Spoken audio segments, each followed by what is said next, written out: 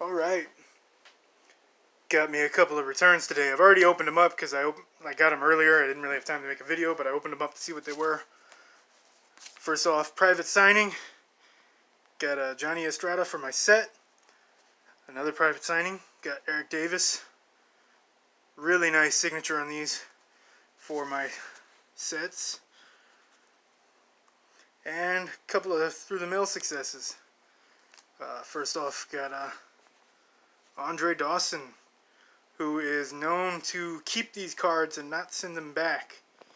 But I figured maybe if I bribed him by doubling his signing fee, I would get it back. And it worked out. I got it. He signed it really nicely.